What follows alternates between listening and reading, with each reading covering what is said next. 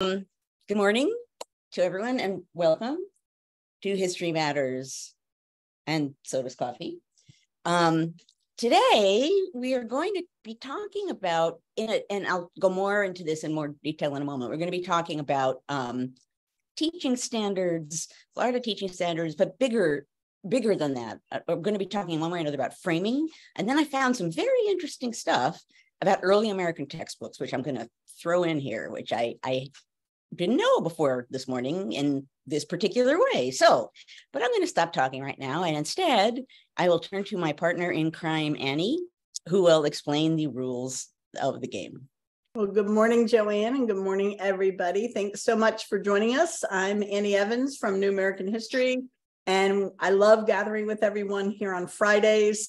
You guys have already started a very active chat, those of you who are Zooming in with us. But if you have questions, and this topic I know will generate a lot of great questions, you'll want to look down towards the bottom of your screen and put those in the Q&A. In about 30 minutes, I will be back in and we will handle some of those questions. So I'll see you just in a little bit. Wonderful. And I will also add that and I believe this we just said, I'm not good at numbers. This is the 176th straight episode.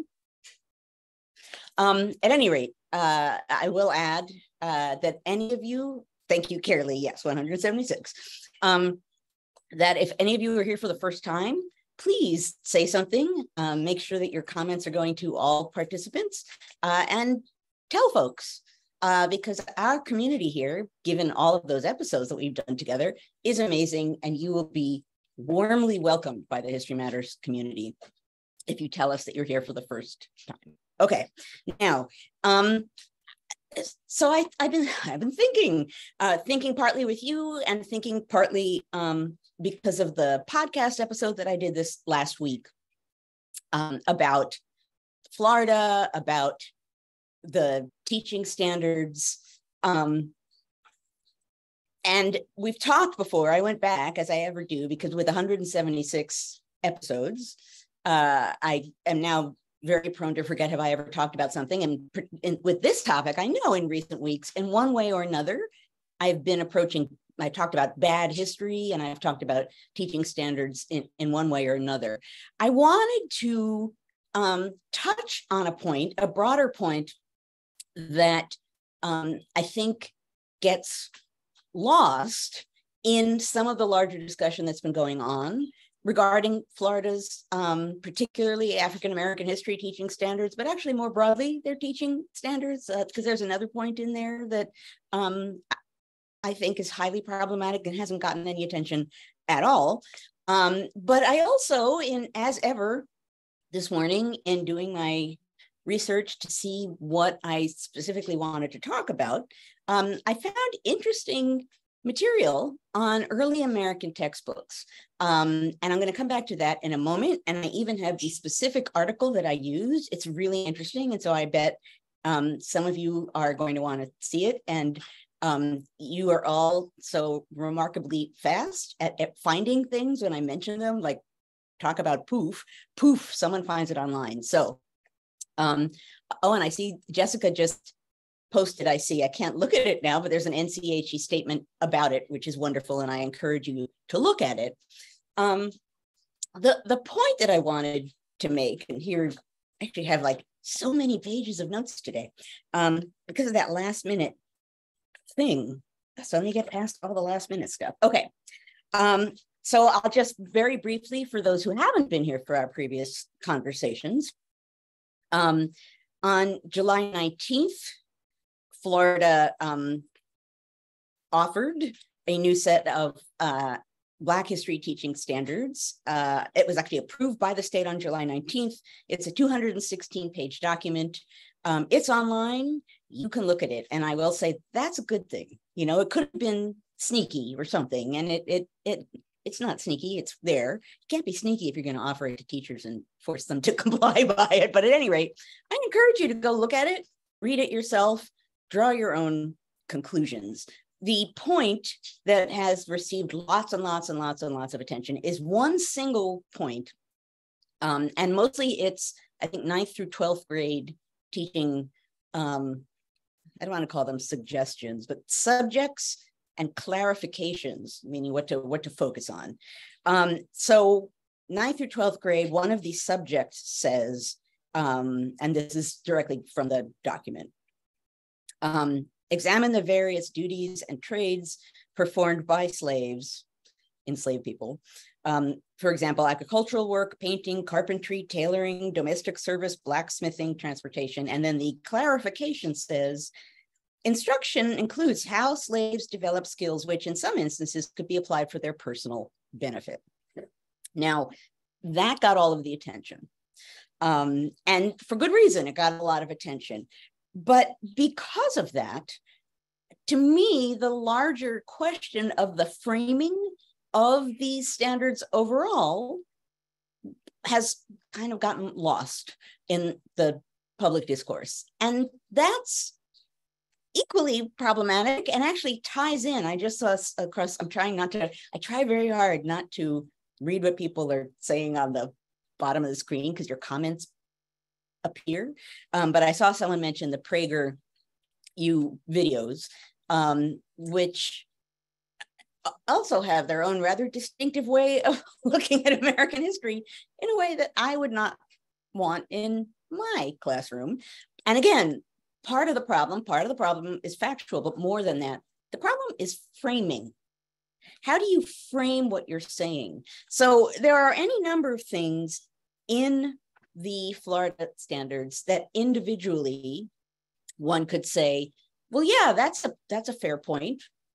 That's a fair point. There was an article, I believe, in National Review, in which someone sort of went ticking, point by point by point in the Florida standards saying, well, this is true. Well, this is true. Well, this is true. And that's particularly why it's not useful to see this as an exercise in fact checking, although accuracy in fact checking is very important.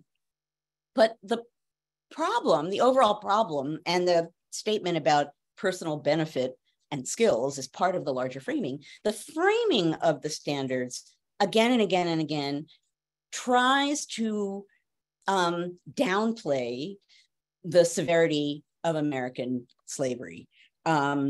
So I'm trying to find some examples here. Okay, so for example, this is one of the clarifications. Instruction includes the similarities between serfdom and slavery and emergence of the term slave in the experience of Slavs. Now, if I'm teaching about American slavery, that's not my top 10 list. The beginning of the word slave and the experience of Slavs. Again and again and again and again, the standards are saying, oh, but look, it was really bad in the Caribbean. Oh, but look, it was in Asia. Hey, Europeans learned about slavery in Africa again and again and again. And when I briefly talked about this on one of 500 social media platforms, people responded by saying, well, it's important to understand slavery in a broader context. Yes. And it's important to acknowledge that slavery didn't just happen in the United States. Yes. And you can also say that the slavery in the United States was not the most extreme form of slavery. It was crueler and deadlier in the Caribbean for the most part. So all of these things are true. That said, it's the larger framing, which you only get if you read through everything that this document says. And in some cases, like slaves and the Slavs, facts that are in there that are sort of planted there, interestingly, and don't appear to be central to understanding slavery, either on a worldwide basis or an American basis. And then partly, again, just the way in which whenever anything negative is mentioned about American slavery, there's some other thing yoked in. It was bad for white people too in Virginia, say the standards, right? Talk about how bad it was for white people in the South in this time period. Okay, framing. That's in a sense what I want to be talking about here this morning. And that's what I'm going to be talking about in a moment in referring to early American textbooks. So framing is the larger problem. And I encourage you, this is not a caution or even a suggestion that applies only to the Florida standards. And as I said a moment ago, I'm not saying that facts don't matter. I'm not saying that accuracy doesn't matter, but I am saying that just as when we listen to or read or see some information, news whiz by us on a TV screen or on a computer screen or on the radio or in a newspaper or wherever, we really need to think about who is offering it, why they're offering it, what is included in it, in whatever we're reading or seeing, what isn't included, in the same way that, and I know a lot of you are teachers and you already know this, but I feel the need to say it anyway, in the same way that we have to evaluate information that comes by us. And as I, again, have said 5 million times, if something you see or read, piece of information, excites a lot of emotion in you, pause for a moment to consider whether the person offering it to you wants you to have a really strong emotion. Is this rage harvesting by someone who will be helped by getting a particular group of people either enraged or showing them responding strongly or whatever? There's any number of ways in which rage can serve partisan purposes. But in the same way as we all need to evaluate the framing, the context, the point, the motives behind any information that we read, obviously we need to do that in the case of teaching standards and textbooks. And that's, to me, part of the infuriating part of what I saw, particularly when this topic was really at the top of the news. And now, more recently, the Prager University videos have sort of taken the place, but are still part of the same conversation. I didn't, and some of you may know, and if you do know, please post it in the chat. Some of you may know of a place where that people were talking about the larger framing and what it is teaching students to think about American slavery, not on the basis of individual facts, but in a broader way. How bad was it? Was it bad? How do we think about American slavery? That's the larger question. And if the framing is suggesting not as bad as you might think, that might not be the primary message I want my students to understand if I'm teaching them about American slavery. World context, good. Reality's good. Bad other places, good. But think about the priorities of what you want students to know, what you want them to come away from, what narrative and what point of view might you be pushing depending on the framing. Now, and I have all other examples from, actually, I'll mention one other example from the Florida standards, and then I'll go on to early America, which I discovered this morning. I find it very interesting in ways that one might not expect, and I think shed interesting light on what's going on in Florida right now. The one other point I want to make, and I don't know if it's been discussed at all, and again, I haven't seen it, doesn't mean it hasn't been discussed at all. Where is it? Here we go. That throughout the teaching standards, and this is a quote from the Florida document, students will identify the United States as a constitutional republic. Now, this is unending, right? And I've had this conversation in which I say the United States is a democratic republic. And someone responds and says, well, we're a constitutional republic. And then I respond and say, yeah, and our Constitution creates a democratic form of government. We're a democratic republic. And it's never ending. And what's significant about this point, and that's mentioned several times in this document, we're a constitutional republic. We're a constitutional republic. By removing the word and by aggressively removing the word democratic or democracy, you're downplaying the fact that this is a government where the majority rules, right? If we're a constitutional republic, the Constitution rules, and we're not thinking about majorities, or for that matter, necessarily even voting.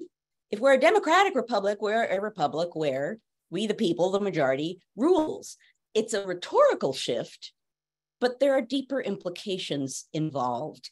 And for some people, not all people who are claiming that the United States is a constitutional republic, but for some, they're very happy to see democratic, not because it's the party, but just democracy and democratic eliminated. What one person said to me, and again, this is highly anecdotal, when I asked why all the trouble with the word democracy or democratic? And this one particular random person, so not representative of anything, said something along the lines of, I think democracy isn't, I don't remember the word he or she used, but it was like, is lowly, right? Something about democracy is like not something admirable, which kind of stunned me. But at any rate, that's one random person. We're a democratic republic governed under a constitution, or we're a constitutional republic, which is democratic. In one way or another, democracy is central to what we are as a nation, and removing that word from the way we discuss and describe our nation has a larger political motive in mind. Otherwise, there wouldn't be such a doggone consistent attempt to strip the word democratic away. And, I encourage you, this would be, probably for maybe for an undergrad or graduate student to track this sort of evolution of democratic republic or democracy, and how we describe the United States and how that's evolved, I'd say, I don't know, in the last 10 or 15 years. At any rate, so I had to mention that because that drives me up a tree as someone who writes and studies the founders and the Constitution and has been arguing about this for a long time. But okay, the other point I want to move to here, I don't want to run out of time. So I, in researching this morning, right, we've talked a little about Florida before. We talked a little bit in one way or another about framing before, and I was doing what we all do as scholars and historians and asking myself questions. So I wonder how this compares with ...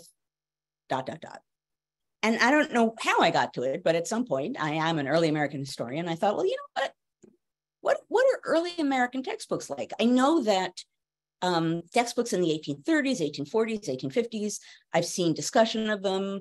I've seen articles about them.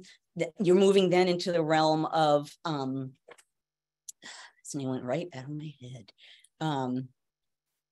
Dictionary, the name went out of my head. Someone provided on the bottom of the screen there. Webster, thank you.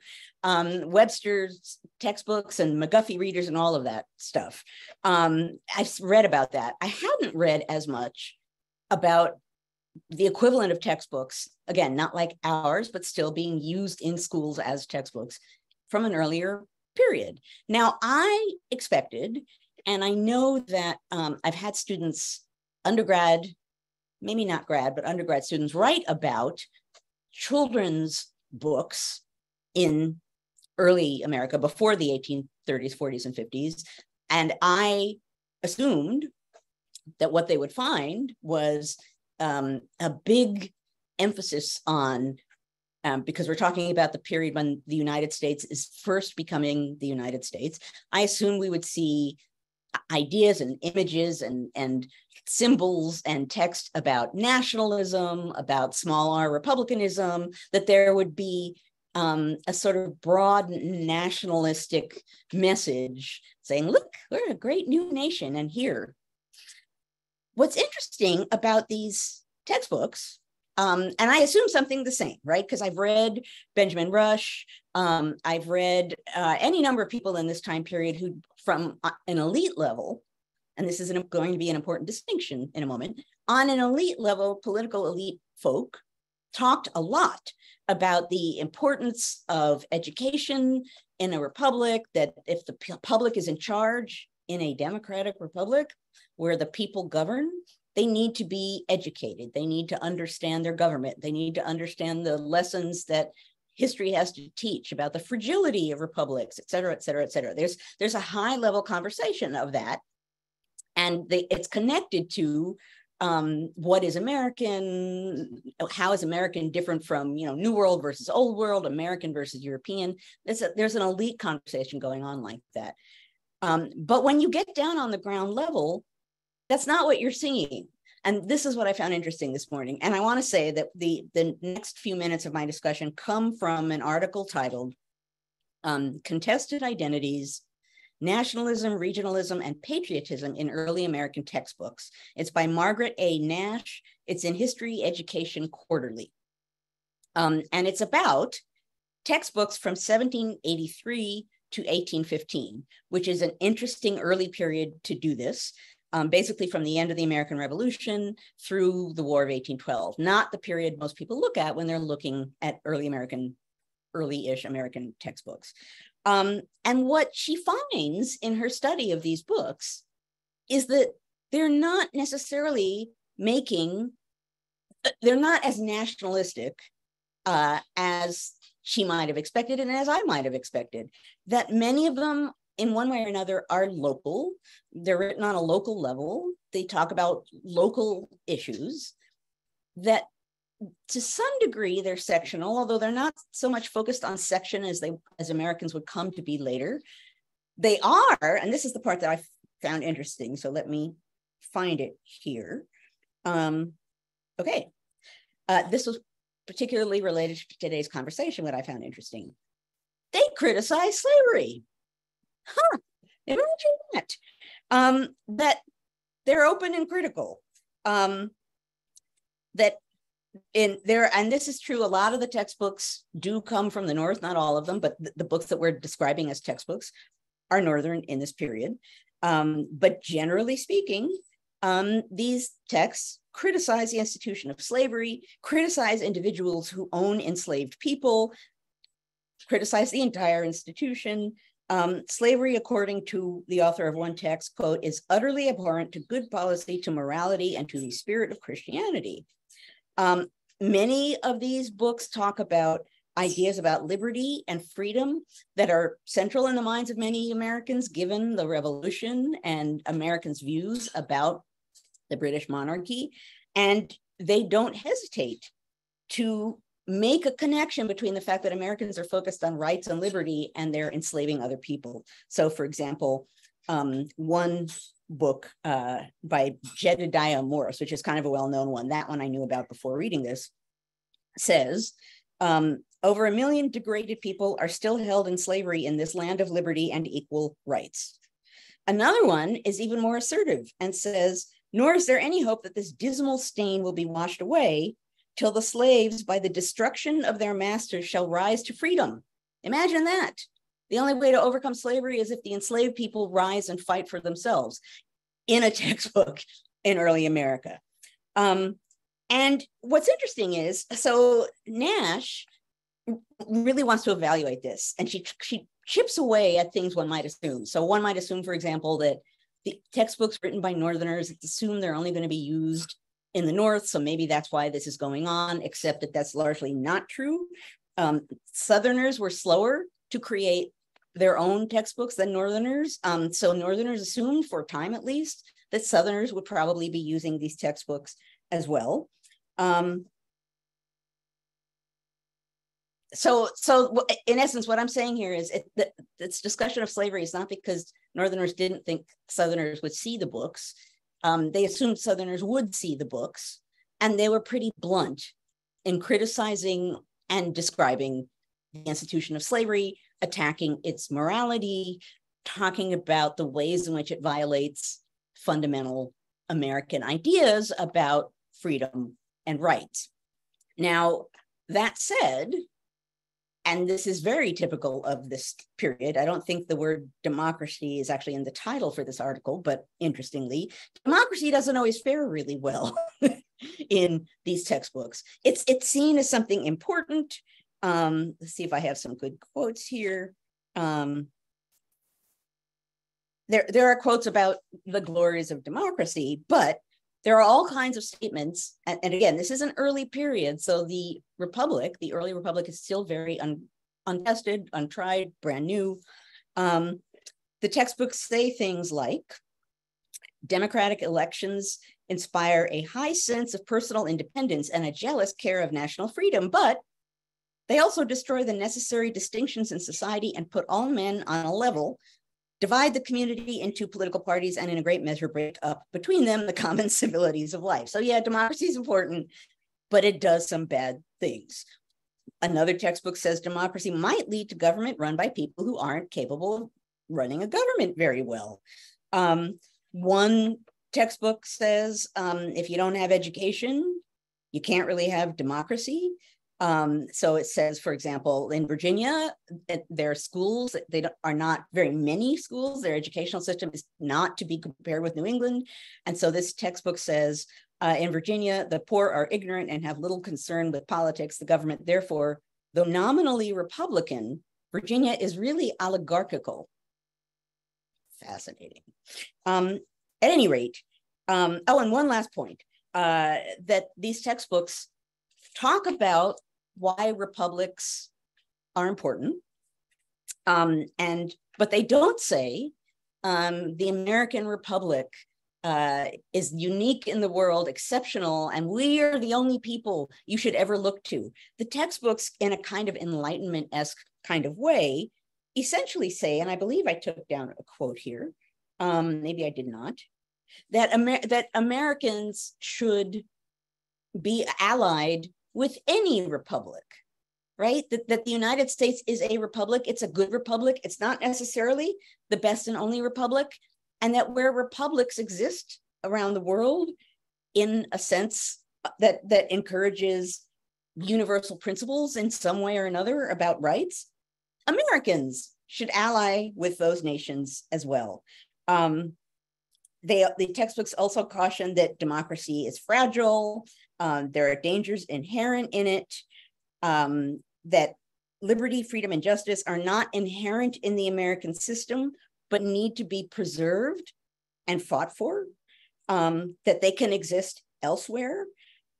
So in one way or another, these early American textbooks are critical of things like slavery openly and talk about, in a general way, it's the fact that it is immoral, an immoral institution.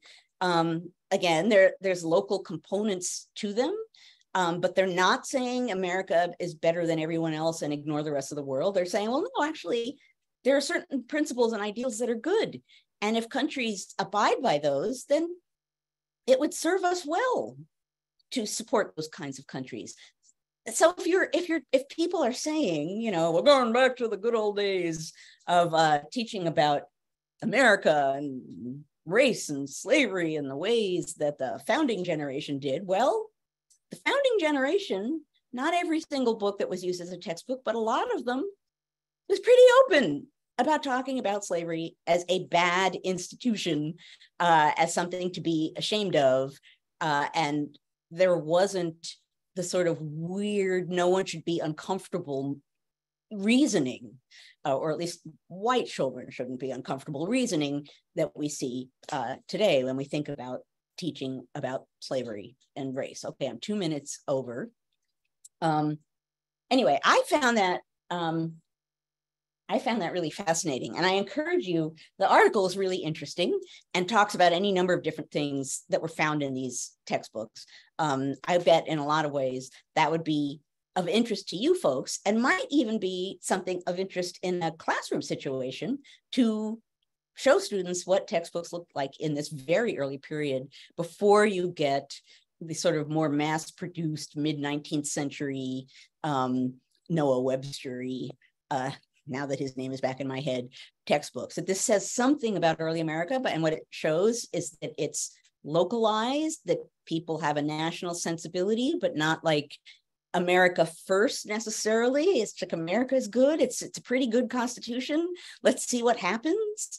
And let's try and be the best us that we could possibly be. More complex and more subtleties than one would necessarily expect in 1790 Vermont. Actually, there was some sniping too. I will finish in a moment, but I can't resist the sniping. They were kind of local, and so some of the books did snipe at people from other states. So, for example, Morse, Jedediah Morse, who's a pastor from Massachusetts, says, residents of Rhode Island are ignorant, irreligious, and loose in their morals. Another New England minister says that people in New Hampshire indulge in the too free use of spirituous liquor. So this was like New Englanders attacking other New Englanders. It's somehow not surprising that Americans can always find ways to attack other Americans for something having to do with morality or ideals. Anyway, okay. I haven't even seen mug on the bottom of the screen. It's probably been there and I've been too wrapped up in what I'm talking about here, but this mug will make sense. Thank you, Carolee and Julia. Okay. This mug will make sense. I know I realized I used the AP history mug from the NCHE conference in the last week or two, but I have another mug that's useful, and it's telling about the South, which is pretty much in one way or another part of what we're talking about. Certainly when we're talking about Florida, it's part of what we're talking about. This is from a conference, I think my 1994, I think my first year in grad school at UVA. And I think I gave a paper. Still have it. Pardon? And you still have it. That mug moved with you several times. Mug. It's a mug from 1994. Anyway, okay. I will stop talking and we can and I will open the chat. We can. Well, the chat has been as always very active. And we've got some good questions. Right. All right. So George Tonkin asks, do we know how many people were enslaved in Florida by 1860? I do not. The total population. Right. I do not have those numbers. George, I have a map that can give you those numbers for all the southern states. So I will pop the map in the chat in a few minutes for you. Okay. Will that work for you? Sure. I'll show you. And I can also, I think Tim will probably get me the total population of Florida in 1860 faster because he's usually much faster with links. But I will get some numbers, but not that number. Yeah, yeah. Like I think there were 4 million enslaved people in the United States in 1860 or something. Anyway, I have random numbers. But we have it broken down on this particular map by literally by the county in each state. So pretty specific. So you can look at individual counties. Okay. So that will be coming up. Dave asks, will Yale or University of Wisconsin-Madison or Twin Cities be reluctant to accept students from states where students are taught or not taught in high school is either wrong or incomplete? How will what high school students are not taught impact public state institutions? So I would imagine it's not just Yale or schools in Minnesota. I think we're all going to be wondering, will students coming from those states not be accepted to universities in states where they mandate you teach the full and complete history? Which is a really good question. To me, that's a two-part question. One part is, what are the schools, what are universities going to do about this, if anything?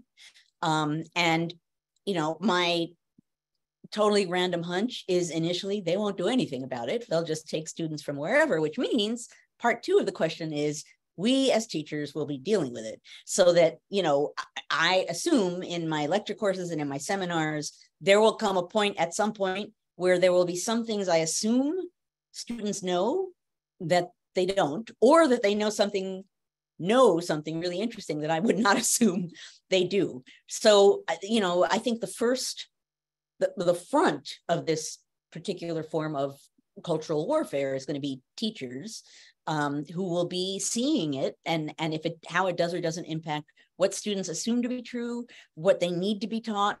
And I can't speak for universities. I have no idea. It's a really, really interesting question. What do you do if you have students from and let's say that what we're seeing now continues and becomes more extreme, so that you down the road, you know that if a student is in secondary school in Florida, they just aren't learning about X, Y, and Z. What do you do? We can talk about the problems of that. We can talk about the blinders that it creates. We can talk about the ways in which it fosters a partisan view of things and the ways in which it whitewashes history. But what a university does about that, I think, remains to be seen. And it'll probably be different universities doing different things until enough of them do something that everyone else jumps on the bandwagon. I don't know. I have no way to answer that question, but it's a really good question. Yeah. All right. I'm curious to see how that's all gonna. Yeah. So, all right. The next one comes from Sydney, one of our favorite students. I can't say our favorite student because now we got Claire in here with us today as well. But Sydney wanted us to know she almost missed us today because she overslept, but she is here and we are delighted. I told her now that we have Claire and Sydney, we can start a collegiate chapter of history. Oh, excellent. Oh, yay. So, okay. I want to say, I shouldn't say this because I'm going to be just asking people. What I was about to say is, if you oversleep, you should still go to class, and I won't shame you if you come to my class and you're late. That said, I don't want to be like, good John. We would like you to be there the whole time. Yeah, I would really like you to be there the whole time. But being there part of the time is better than none of the time. But Sydney came and acknowledged the oops. That's like excellent. Yep. All right. So Sydney's question is it constitutional or unconstitutional to control the education system to promote your own political agenda? Well, constitutional or unconstitutional, that's, does the Constitution say, no, you can't do that? No, right? I mean, we do have, in a general way, and we're watching it happen in Florida, a state level organization of what are these standards within a given state. I think in the question here is, and I don't have the answer to it, I don't think the answer is there will be national standards imposed, because that opens a different door, right? Depending on who's in power on a national level and what they're going to impose. So I don't think there's an explicit part of the Constitution that says this shouldn't happen. But as with anything else in American society that is partisan and becomes hyper-partisan, and particularly in the current day becomes part of some kind of culture war, it can't be ignored. It needs to be addressed.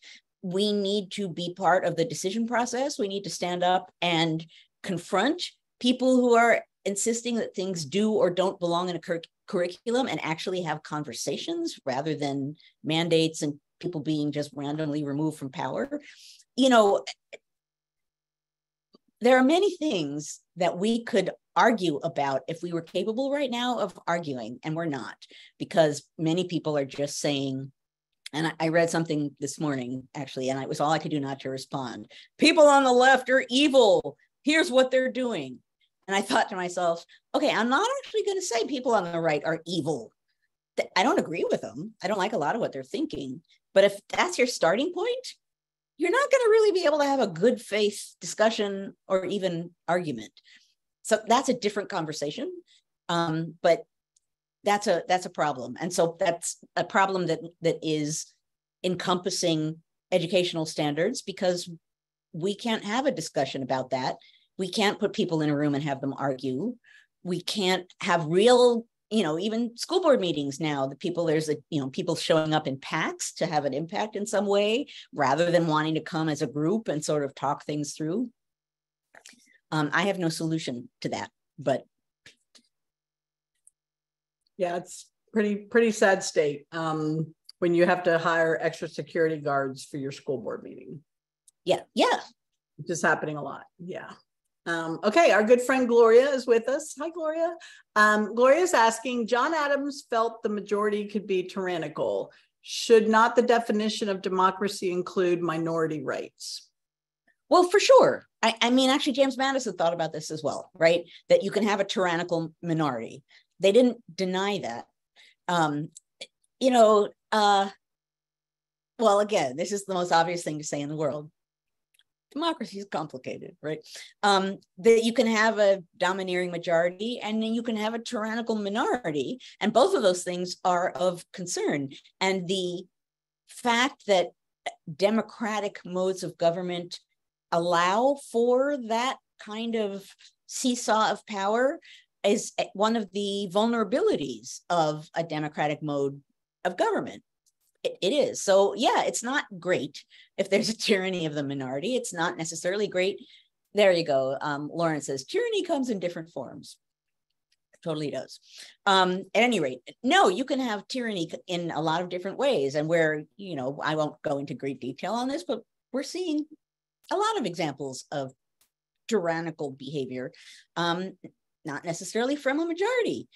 So it can be in many ways, and it's not necessarily good. I mean, tyranny is, actually, that's a really interesting, maybe that'll be a future episode, is that I start at one of my definition episodes, look up tyranny and talk a little bit about what that means. If I forget that, Annie, you have to. I will remind you. Gloria and I will both remind you, won't we, Gloria? But that's a good point. Coming soon. That's right. Tyranny, what does it mean? Yep. All right. So, I think there's more a question for me than you. They're asking, Annie, is there a user guide for Bunk? We are working on instructional videos and how-to guides, but many of the lessons do kind of go through that. So I will, if you put your email to me in the chat, or just email me, I'll put my email in there. I can help you out. It can seem a little overwhelming. When I first saw Bunk, I thought it was like Nerd Pinterest. And I love the fact that I say, tyranny, interesting. Tyranny. And in a nanosecond, Tim is like, article, nature tyranny. It's like he's got like this, his brain thinks in links or something. So, yeah. I love this community for that, right? That reason. I know.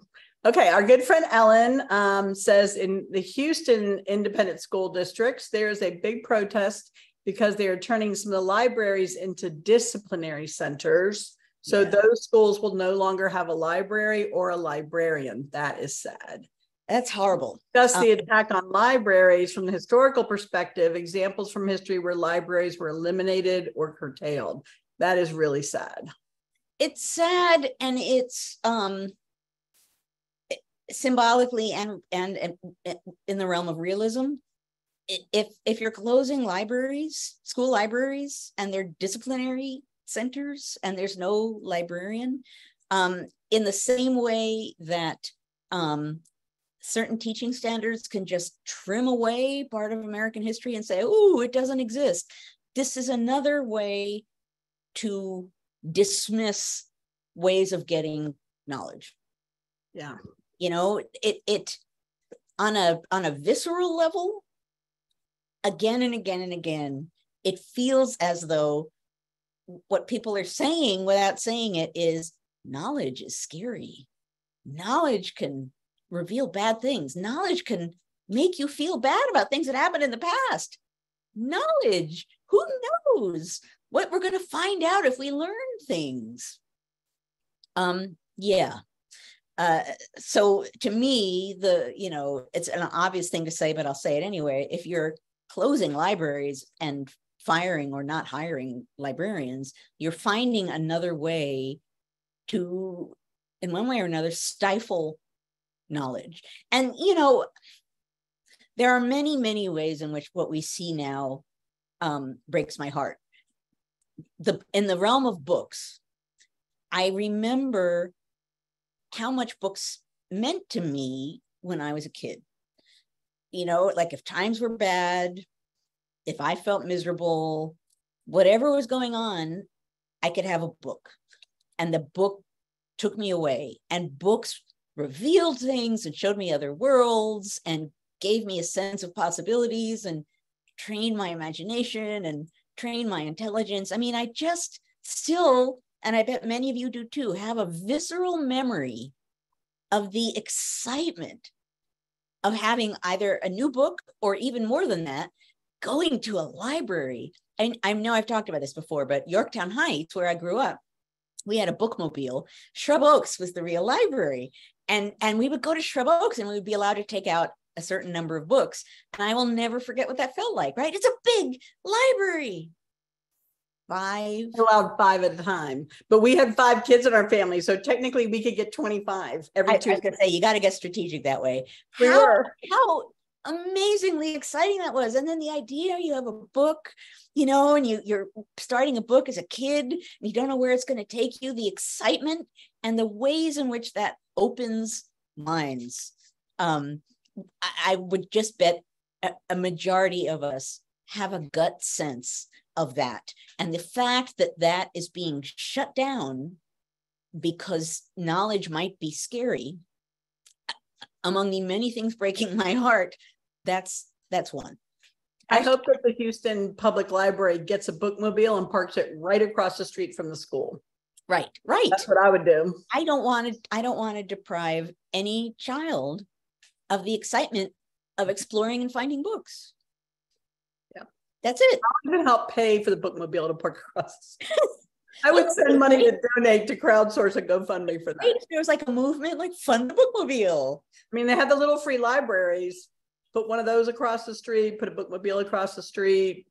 A bookmobile would be better. The little free libraries, people are going and taking people can vandalize. They've been vandalizing them and taking out books and putting Bibles in them. I read something about that. So you want somewhere that's actually going to have a selection of books that will be there. Librarian on wheels. Exactly. So the other thing, Joanne, that we had here in Charlottesville that I loved, it was called Books on Bikes. And it was in the summer. And so we had these awesome, very energetic elementary librarians, and they got these racks that fit over the back wheel. So they had each had 2 baskets, and there were 3 of them, and they would pedal into the communities where kids didn't have a lot of books in our Title I schools. And they would bring, one person had a cooler mounted to the back, and the others had books in these baskets. Wow. They would pedal in, give the kids popsicles, and they would sit on the curb and read to them, and then pedal to the next neighborhood. And they did like 2 or 3 of these every week in the summer. Oh, I love that. What a great idea. I sent them money. I still send them money because I, even though I don't work there anymore, because it's such a good idea. So, and there's other cities that do it too, but I love the Books on Bikes program. All right. Let's see. We've got some more questions. We have one from our good friend Jen, who has been putting some teaching tips in the chat for people who are facing this type of censorship in their classroom. So I also do want to say briefly, Richard says hi, late checking in because he was on grandpa duty. So I just want to say hi to Richard. Okay, now we can go on. Grandpa duty is important. Okay, Jen says, how recently were textbooks still referring to the Civil War as the War of Northern Aggression? And how has that framing impacted things like an affinity for the Confederate flag? I don't have specific years for that, but I can say, because I remember a colleague of mine, another grad student of mine in grad school wrote a paper about something along these lines.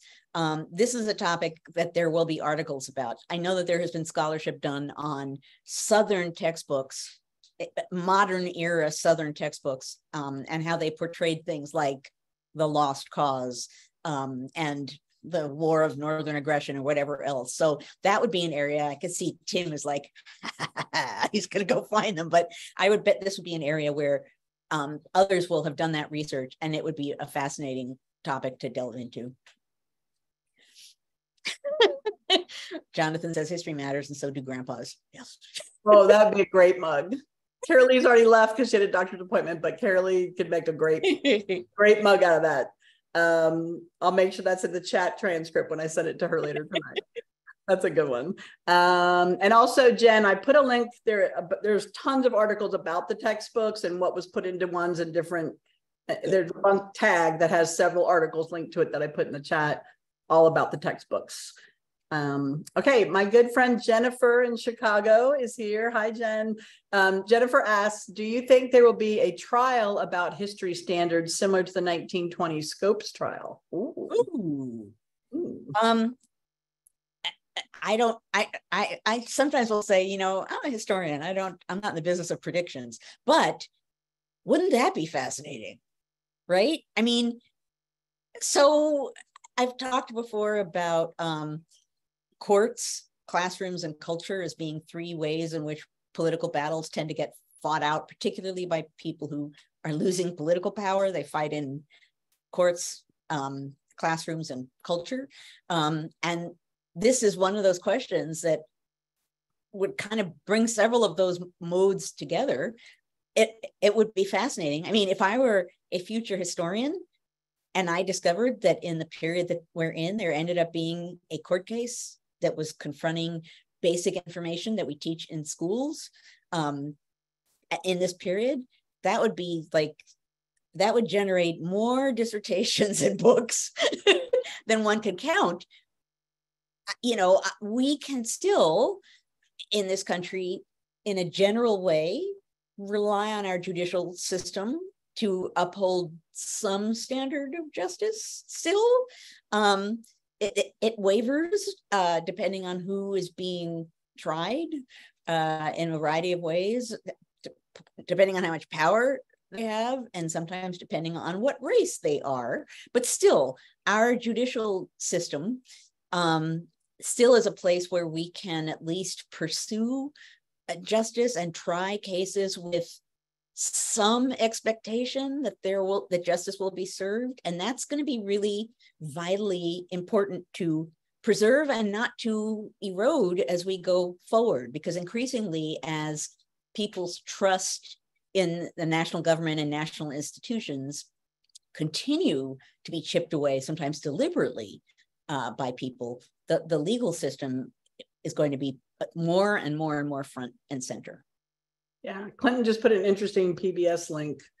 So maybe we can watch that this weekend. Thanks, Clinton. Clinton always puts good links in there too. So Jessica Ellis is with us, the NCHE president. Is it director or president? I always forget your title, Jessica. Sorry. Anyway, she's the one that is responsible for all of us behaving. So she has a good question. Jessica is asking, what can teachers in states without these restrictions and legislation like Minnesota do to support teachers in places like Florida? It's easy to sink into our bubble or feel helpless in the face of educational tyranny. Now, number one, that's a really important question. Executive director. Jessica's the executive director. Thank you. I should know that after 176 weeks. That's a really good question. I don't have the answer to that, and it's part of why the historical society that I'm most involved in, the Society for Historians of the Early American Republic, SHEAR, I keep pushing for ways for university teachers to understand what we can do to help other kinds of teachers in this moment that we're in. This is a way in which NCHE, if nothing else, could, I've seen actually, and I'm now speaking with no knowledge at all. So Jessica, you could totally ignore what I'm saying here, but wouldn't it be interesting if, in the same way that a while back people were creating guidebooks on how to organize locally. Here are the things you can do to organize locally. If there was some kind of guidebook to supporting teachers in other states, or some kind of a way of a list or an explanation of things that people can do to help others in other states, even if they're not from that state, and a national organization to do that, that would be a fine thing. So AHA is doing a session at both NCSS and the AHA conference. So if you're going to either one of those, there's a group of us from Virginia who just recently faced this. And while we didn't get everything we wanted, we did push back hard and got some of the things that they were trying to force on us taken out of our revised standards. So we've created sort of like a case study for others. Here's what we did that worked, and here's what didn't work so well, and here's, in hindsight, what we wish we had done earlier, sort of a thing. So if you're going to either one of those conferences or afterwards, I will be happy to share the slides with this group. Jessica just said it's an intriguing idea. Given Zoomness, right? You could convene a group of people from different states and at least have an opening conversation about what people agree on and what would be the most useful. It would be really, really interesting. We need to come together as teachers to defend education and each other. And I don't know the answer to the best way to do that. I also want to repeat, Jennifer says, one option is to join AHA and donate to their operational fund so they can continue their advocacy for all history teachers. So, and I will say both AHA and NCHE sent letters to the Virginia Board of Education and the boards in other states. They've been doing it for other states that are facing these challenges. And at least in Virginia, we were told that having a national organization like that was more impactful than, sad to say, Virginia, people from within Virginia who elected these people or elected the people who appointed them. But they actually said when the AHA and the NCHE and national organizations stepped in, that gave them pause to think. I also want to say, Tim, the article that you just posted there, Reconstruction in U.S. History Textbooks from the Journal of American History, 1995, that's the article I was remembering from grad school, because it came out the year I was my second year in grad school. So thank you for that. That's one of the things that I was thinking. Yeah. All right. That was a good question. Thank you, Jessica. Okay. Laura has a question. She says, is this a counter to the push in around 2010 to have the national standards, the Common Core and the... And that's not something I know a lot about. Annie, you might know more. I was going to say, I do believe that was sort of the beginning of their end game in mind, which is to privatize and push through more charters and siphoning money away from public education into private vouchers and things like that. I do think that was, and it wasn't just 2010, that started in the 90s with the No Child Left Behind nonsense. So this has been a long game for the people who are of that mindset. And it's just kind of coming to a head more nasty in the last couple of years. And I will say something, just because in the same way that I have a strong gut response to books and libraries, I have the same response for public education. I am entirely, except for college, entirely a product of public education. And public education is central, the core of American democracy. It is. And so chipping away at public education is a partisan move. It does not help us if we do not come together as Americans in schools to talk and engage, and again, mix in with other kinds of people, not just private schools with, filtered populations. It has happened more than once that I've done some kind of private event and someone has come up to me and said, are you a product of public education? Because if you are, I'm really happy. And I'm always very proud to be like, yes, I am. And I believe it in public education from the bottom of my heart. If I had kids, they would go to public schools. Yeah. All right. Okay, well, we're a minute past. Okay, we've got a couple of questions if we can squeeze them in. Let's see if we can. I have one I'm going to save of Sydney's for the after party. Okay. Dave is asking, as broadband reaches rural America and things like Khan Academy, ChatGPT, online libraries, all these digital resources, kids that can't get to a library or they take their library away, wouldn't this help?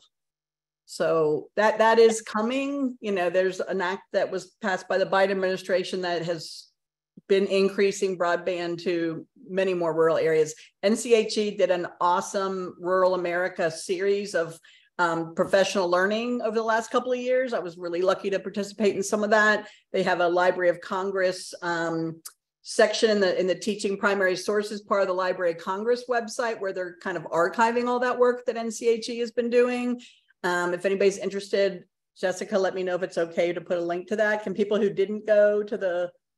Jessica just said it's still going on.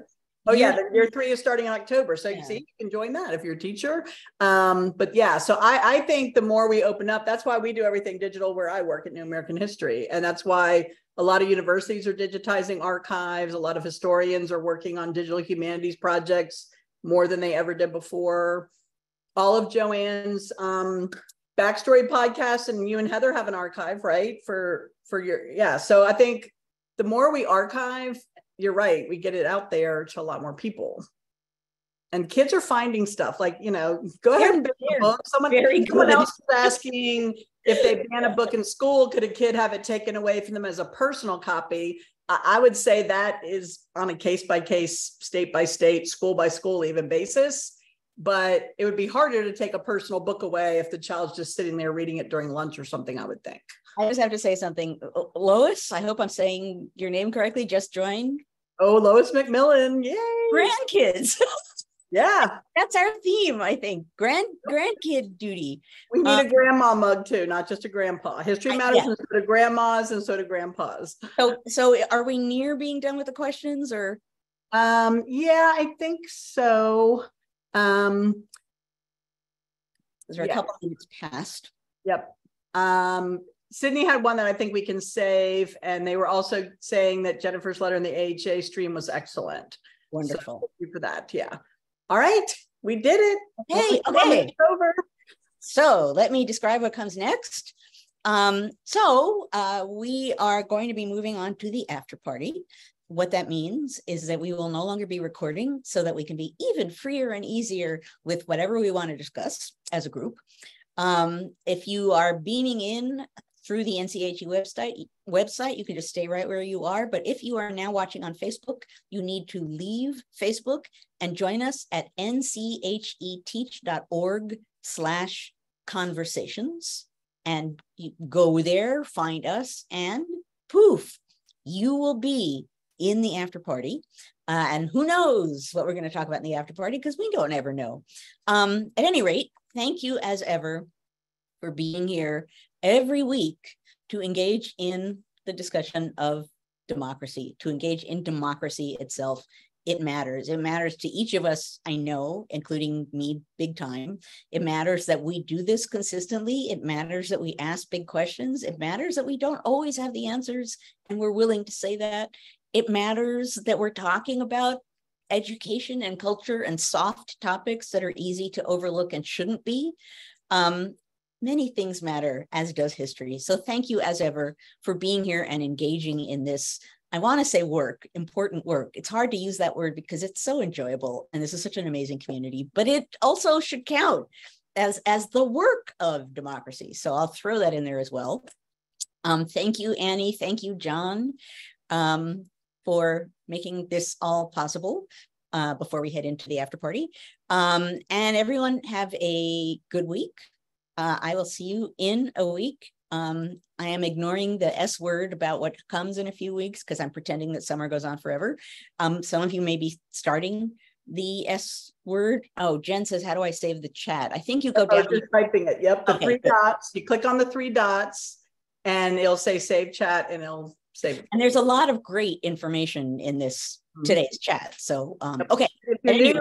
We have a Slack channel and we archive all of the chats there. I put them in about within 10 minutes of logging off usually. And so if you type in Slack, SLACK in all caps, and then your first and last name and your email, I can add you to our Slack group and we stay in touch all week.